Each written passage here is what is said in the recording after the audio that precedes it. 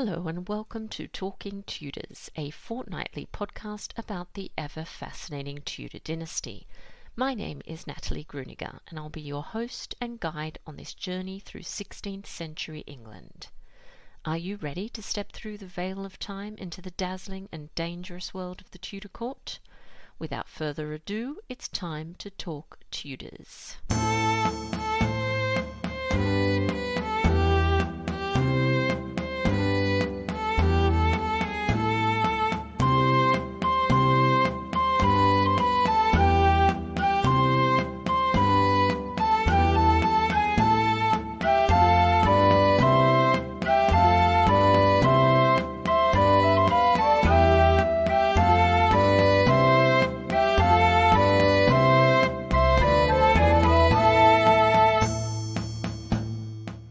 Hello everyone, welcome back to another episode of Talking Tudors. I'm your host, Natalie Grueninger. Thank you so much for joining me today. I'd like to begin by sharing a little bit of exciting news. As some of you may be aware, Sarah Morris, the Tudor Travel Guide, and Adam Pennington from the Tudor Chest have recently started a new tour company called Simply Tudor Tours.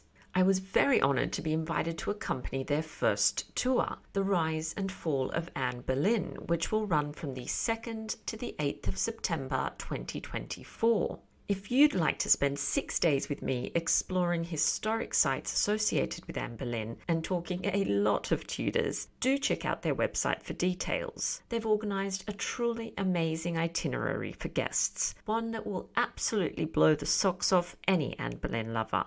There are, however, only a few places left, so do be quick. Find out more and book your place at simplytudortours.com. I'd also like to acknowledge and thank the generous listeners who continue to support Talking Tudors on Patreon and extend a heartfelt thank you to everyone who's taken the time to rate and review the show. This really does make a difference. If you love the podcast and you never miss an episode, I invite you to join the Talking Tudors Patreon family. Please visit patreon.com/talkingtudors for more information. Join the Talking Tudors family to instantly unlock access to exclusive posts, including audio releases and videos. Patrons are also eligible to attend additional monthly live talks and to take part in member-only book clubs and enter patron-only monthly giveaways, to name but a few of the perks. You can also support the podcast and share your love of Tudor history with the world by buying Talking Tudors merchandise. There are a number of designs and products available, including phone cases, mugs, notebooks, and apparel. Check out all the products at talkingtudors.threadless.com. Now, on to today's episode. I'm thrilled to welcome Bethan Watts to the show to talk about daily life in Tudor England.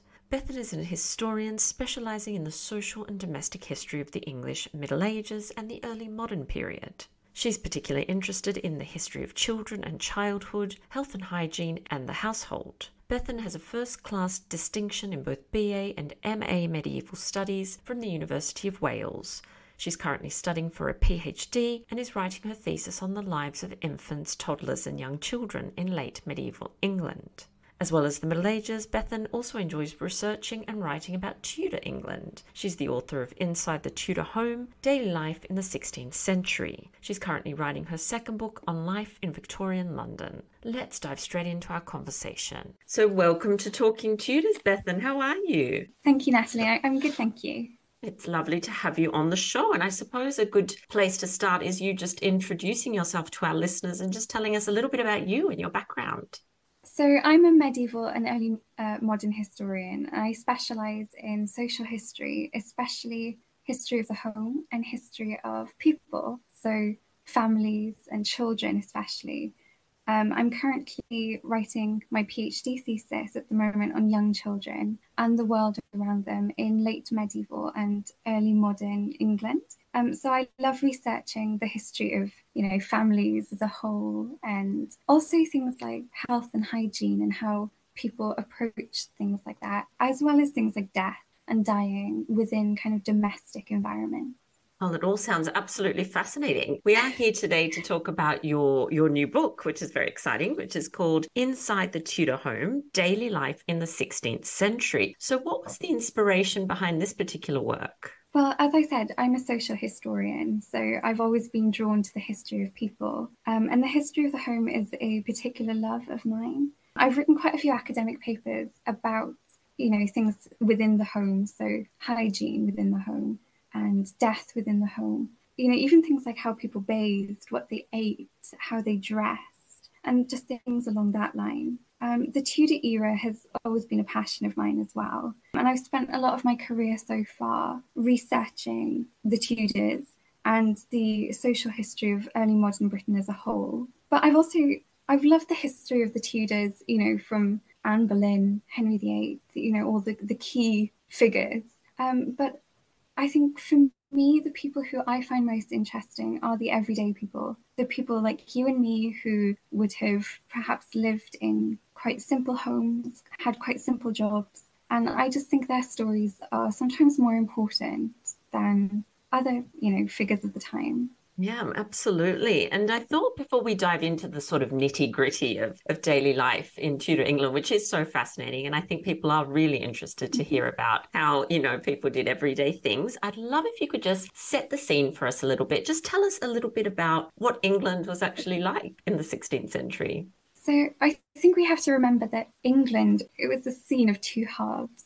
You had the rich at the very upper levels of society, and then you had the very poor. So this came about from something called the feudal system, which existed in medieval England. And it was kind of like a tier, like a pyramid scheme, where at the very top of the pyramid, you'd have the king. And then underneath him, you'd have the aristocracy, you'd have the clergy, the church. And then underneath him, you'd have merchants and the richer people of society.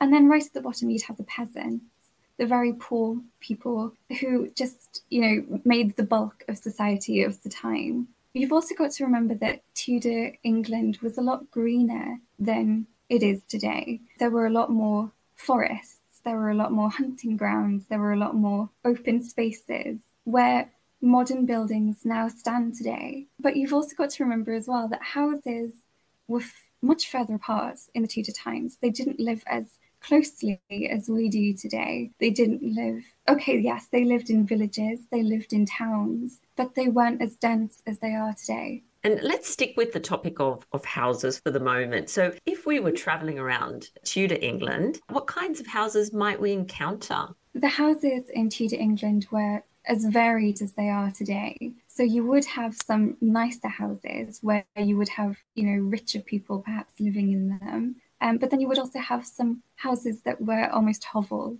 of the poor. So they could be wattle and daub cottages, which were kind of frames, wooden frames that would be put together with like a plaster kind of substance.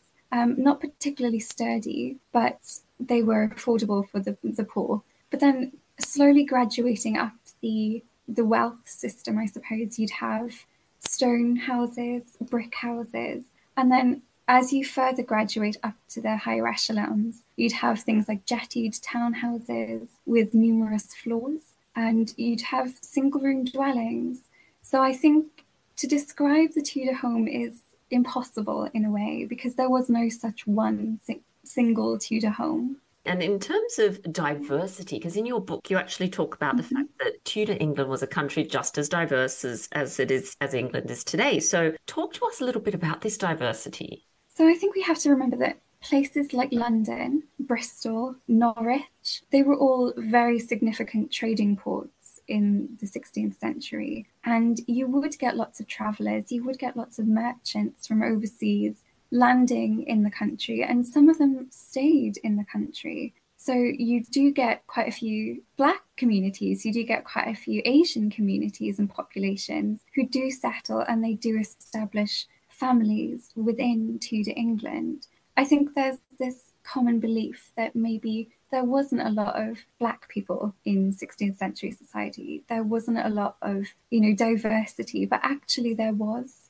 And if you look at the records of the time, you do find that there are pockets of, perhaps European communities, Polish communities, for example. You do find Germans, you find Spaniards, you find Italians. And even with, the introduction of people like Catherine of Aragon and Anne of Cleves to the country, they brought a very large retinue from their countries. So there are numerous references of people associated with them kind of settling in England at the time, as well as things like, Flemish envoys, Venetian envoys who do visit England and who do choose to stay. Now, let's go back to the home for a moment and talk a little bit about some of those nitty-gritty things that people like to know about. So in terms of cleaning houses, how did the ordinary, and maybe we'll just stick to kind of ordinary people, how did the ordinary people actually keep their homes clean? I loved researching this because I've got such an interest in health and hygiene and sanitation from that period. I found this so interesting. And I loved really breaking down the myths that the Tudors were unclean and that they were unsanitary, because they weren't at all. The Tudors did laundry, they washed their dishes, they changed their beds, they swept their floors just as we do today. And I think we have to remember that these people lived in houses just as we do. They wouldn't want to live in dirty surroundings, just like we wouldn't today. So they would clean, they would maintain a level of cleanliness within their homes. In terms of things like products and stuff, obviously they don't have commercial products that we do today. So a lot of the cleaning products and things from the time were naturally derived. So things like fruit, lemon pops up quite a few times.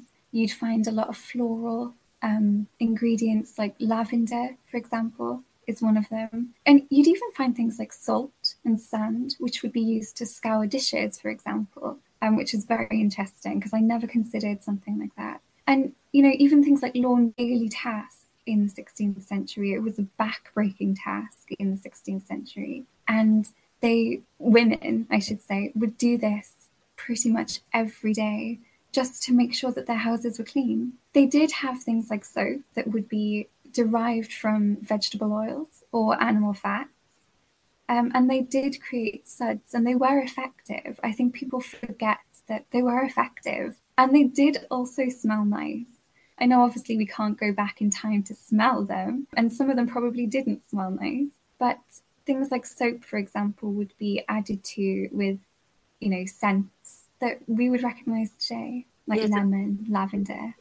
Yeah, absolutely. And I know that people are always interested in the bathing process as well. And I know probably the ordinary person wouldn't be able to immerse themselves in water too often, but they definitely did do a sort of clean daily, didn't they? Whether that be with a cloth or something like that. Yeah. So Ruth Goodman, the historian, wrote a really interesting book called How to Be Tudor. And she outlined this thing which I never considered before, where the Tudors, like you said, if they couldn't immerse themselves in water, they would use cloths to rub their bodies down. And according to Ruth Goodman, this is supposed to be just as effective as washing. It would kind of get rid of all the oils, all the sweat and everything from your body, and would apparently be quite nice smelling. Yeah, it'd be like a body scrub today or something Yeah. akin to that, I think. And obviously there were also a lot of household manuals, weren't there? So if you needed a recipe for soap or whatever it was, you could turn to one of these, couldn't you, if you had access to one? Definitely. As a medieval historian, I do find a lot of these things in existence from quite early on in history, which I think people forget. These kind of manuals have been around since the ancient times, where they would recommend things like bathing, or they would recommend rubbing your body down or washing your hair. And yeah, the Tudors were a lot cleaner than we think. And did you find that the people at the time understood the link between sanitation and health at all? I think so. Like going back to what I said about the Tudors being just like us, they wouldn't want to live in dirt.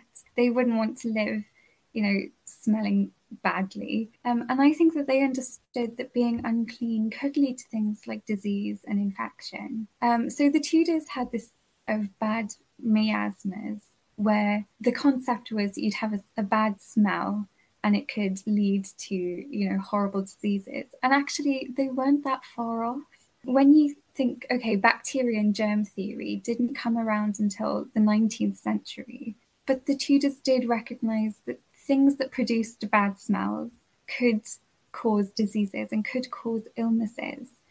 So you do find that the Tudors were aware that things like dirty fingernails could result in infection, when they're performing, I don't know, operations on each other and all those things. And there are stories of newborn babies, especially, that are washed immediately after their birth, and the midwives and the mothers as well are washed while they're performing like labor and deliveries to prevent infections.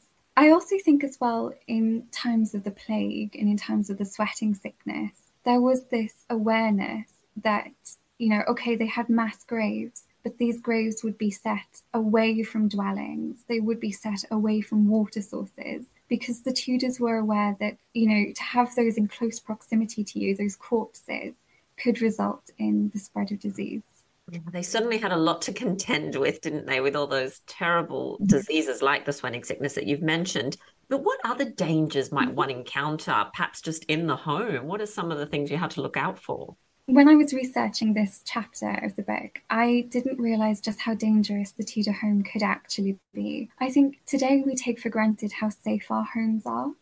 But for the Tudors, like you said, they had to contend with these things daily. They had to worry about things like weather. So, for example, like the weather could cause flooding, could cause, heavy winds, for example, could knock walls down. And there is a source from the time where someone's wattle and daub cottage walls completely collapsed because of the rain and the winds. And we have to remember that back then, they didn't have building regulations that we have today. So they would have materials that perhaps weren't up to scratch. They weren't up to standards. So walls would collapse, ceilings would collapse, door frames would collapse, and they could land on people, beneath. Then within the home, you'd have things like the fireplace. Fireplaces were a relatively modern invention in the 16th century, and they revolutionized the way that people lived in Tudor England. But fireplaces could be dangerous, and chimneys could be dangerous. So although they awarded the Tudors with warmth and heat, they also could cause things like carbon monoxide poisoning if, the smoke wasn't correctly drawn from the house. Susanna Lipscomb did a really interesting documentary about this a few years ago, and I spoke to Susanna about this. And she told me about how, the chimney, if it wasn't constructed correctly, could cause a backlog of things like smoke and whatever, which could, come back into the home and could cause things like carbon monoxide poisoning. It could also cause house fires. You have to remember that a lot of the cottages of the time, and you can even see pictures of them today, of Tudor houses had thatched roofs. So you would find sometimes these roofs would catch on fire, or they would, just a tiny spark could catch them alight. You'd also find that with fireplaces especially, there are some horrible references to people, or children especially, walking into them and catching fire. So the clothes of adults, for example, could catch alight. And as a childhood historian, I've researched quite a few horrible references to child deaths within the home, where babies have fallen into the flames and they have just walked into the fires because they haven't been protected. As well as that, you would find babies as well falling into water butts, which is something that we don't consider today. But water butts and open sources of water where the Tudors would have derived their water from would or could pose to be dangerous for children and adults alike, who would fall into these things, these rivers, these streams, and they would become waterlogged and they could drown. But as well as that, you'd also find things like staircases could be very dangerously built. Perhaps the materials that they were built with weren't strong enough, weren't sturdy enough.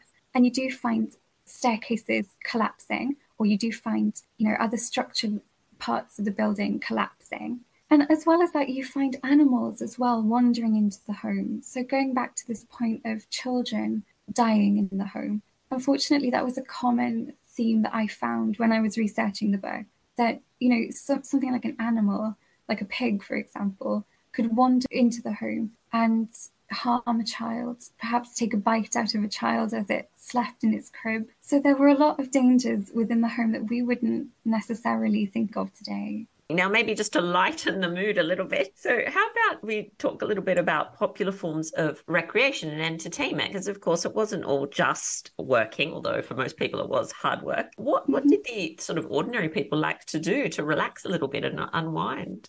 So I've always assumed that it was only kind of the richer echelons of society that could read, which, yes, okay, they were literate. And you do find that a lot of 16th century peasants were illiterate, so they couldn't read. However, that doesn't mean that they wouldn't enjoy stories and storytelling.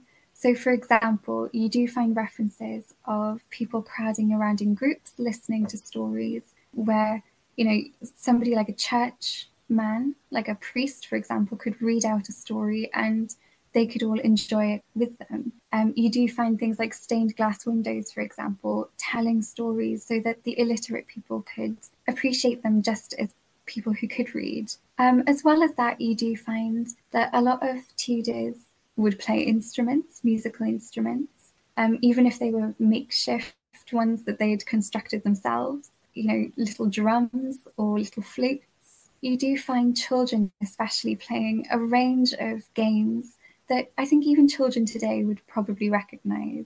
They would play with hoops, for example. They would dance. They would play hopscotch. They would play leapfrog, and all of these lovely stories of children playing games of the time. You would also find, as I said, things like dancing. I think the Tudors had a particular affinity for music, just as we do today. They did enjoy getting together. They did enjoy dancing. They did enjoy, spending time with their families and celebrating and just having a good old party, I think. Yes, and I thought we could just return briefly just to what you were talking about earlier about your interest in sort of attitudes toward death and dying at the time and life expectancy, because you often hear sometimes contradictory information about life expectancy in the 16th century. So I think we've got this association with the Tudor times that people died relatively young. So, okay, yes, you do find a lot of references to people dying when they're in their 40s or earlier. But I think on the whole, we underestimate just how long some Tudors actually lived for. So there are references, Queen Elizabeth I, for example, lived until she was in her 60s. And I know she was a bit of an outlier. You could say, well, perhaps her wealth contributed to that and she had the best healthcare and all of that sort of stuff. But you do find references as well to lesser members of society who do live until they're 70, who do live until they're 80 even. I think the mortality rates of the time are brought down considerably from the infant mortality rates, if that makes sense. So because there was such a high number of children who would die before perhaps they'd reach the age of 10, that would bring down the rest of mortality rates in Tudor England and make it seem as a whole that Tudor society was quite young when they died. But I don't think that's often the case. Going back to the diversity point earlier, you would find children, you would find older people in society as well, in Tudor society. Attitudes to death and dying are very much the same as they are today, which surprised me. I always thought that perhaps the Tudors, not that they wouldn't care, but perhaps they just thought that death was the end, which wasn't the case at all. You find that the Tudors made provisions for the dead, even if that was, preparing for their burials or preparing for their funerals. And you even find things like peasants, for example, would request that their family members their names would be written in books in churches at the time, so that every mass, for example, every Sunday, their names would be read out and their souls in heaven, as they, believed, could reach salvation. And there was this huge belief in the 16th century of the afterlife, where, you did have this idea of heaven, hell, and purgatory. And the Tudors wanted to have as good a death as they possibly could because they aimed to reach the afterlife. And you obviously spent, quite a lot of time immersed in this period while writing your book and throughout your career. What's something that you encountered that really surprised you during your research? I think what surprised me the most, and this probably won't seem very interesting, but when I was researching about animals within the home, as I said earlier, I always assumed that the only animals the Tudors would own within their homes were things like farm animals, perhaps if they kept chickens or cows. But actually, I was really pleasantly surprised to find that so many of them kept pets just for fun. They had dogs, they had cats, just as we do today. And they loved them and they saw them as an extension of their families, just as we do today. So you do find, some key figures like Cardinal Wolsey, for example, had a cat. But you also find other members of society on a lesser scale would keep pets as well. To some extent, for example, a cat could be used to catch rats within the home. And you could say that they had a practical use within the home.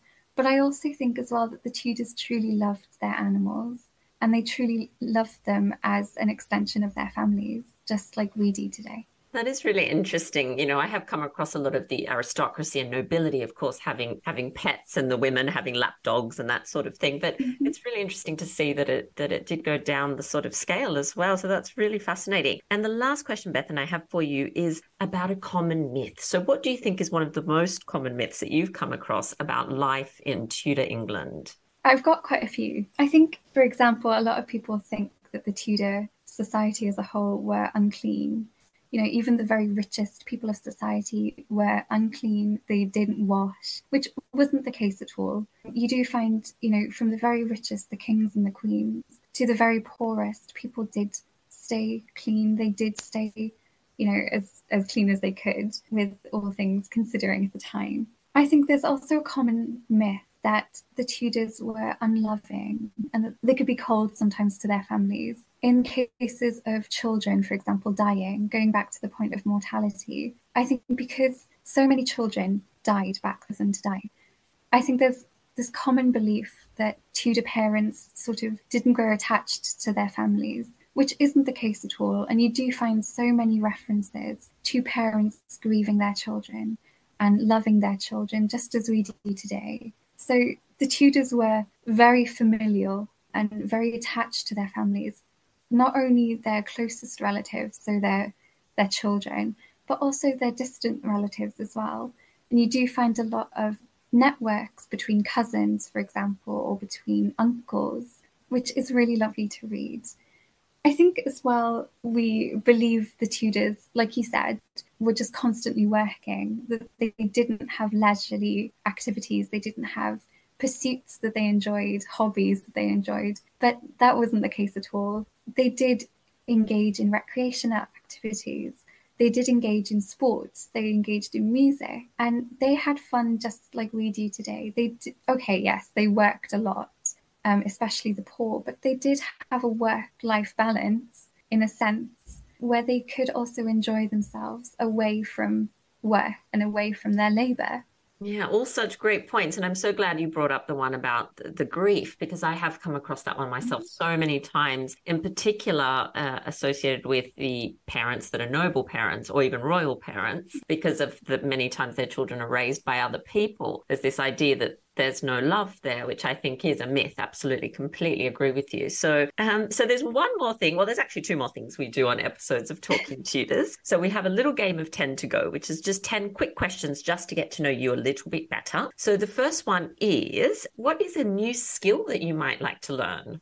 In terms of history or just in anything, general? anything in general. I would love to learn a new language. I've always wanted to speak French. Ever since I was young, I've always loved this idea of being able to speak French. I can't speak French, but I would love to be able to learn a new language.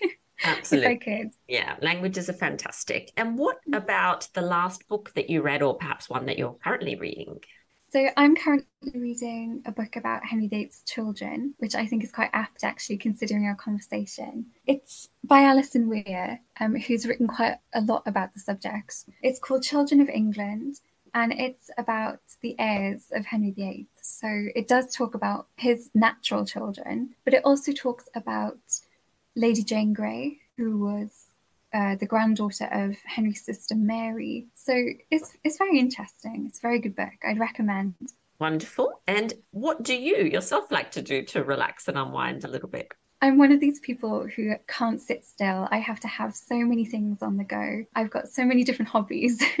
I think reading and writing is probably my passion, but I love to do cross stitch. I love to embroider. I love doing crafty things like painting and all that sort of stuff as well. I love to cook. I'm not very good at it sometimes, but I do enjoy cooking and just kind of domestic things like that. Wonderful. And do you have a signature recipe that you're known for? I suppose when I was at university, I would cook a lot of spaghetti bolognese. Yum, I love And it. my friends and I would kind of share the spaghetti bolognese. And I think that was probably my signature dish. Absolutely. It's good comfort food. You can never say no to a good Yeah, spag bowl. And do you have any pets at all? I don't. I did used to have cats, but they aren't with us anymore, unfortunately. But they lived to very good ages. Their names were Lolly and Cookie, Oh, um, that's gorgeous. both How cute. females.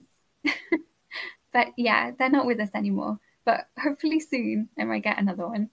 Oh, wonderful. That's exciting. And what about the last film, or if not a film, maybe a series that you watched? The BBC have been showing Interview with a Vampire. Oh, yes. It's the TV series. They've redone this TV series, and it's really really good. I definitely recommend.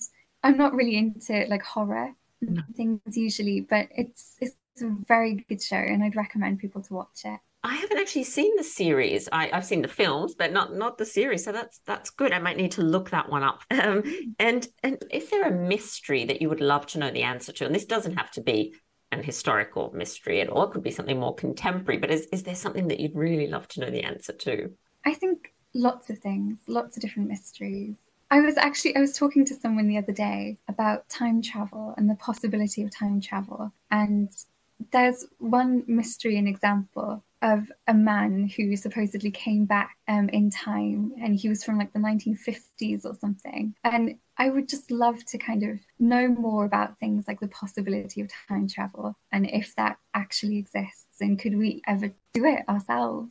Yeah, that is fascinating. I'm a big fan of time slip stories. So I'm always like looking for new Yeah. time slip stories. They're wonderful. And last question for you. Do you happen to have a favorite artwork, whether it may be a 16th century artwork? I know lots of us love those Tudor paintings. Do you have one that you really enjoy? There is a particular favourite of mine. So, as a social historian, I focus a lot on the histories of childhood. And one painting that I've come across is by Peter Bruegel, I think is how you pronounce it. And it's called Children's Games. And it's a huge, huge painting where there's lots of different children depicted playing different games. And I think that's something like 150 or something different games depicted within it. And I just love it. I love looking at the painting and pointing out all the different people. It's a very good painting. Yes, I think I know the one you mean, but I'm going to go and have a look at it again after this because I didn't realize there were so many games depicted. That's amazing. And the very last thing is for our Tudor takeaway. So I ask all my guests for something for our listeners to go off and explore after the episode. So do you have a takeaway for us?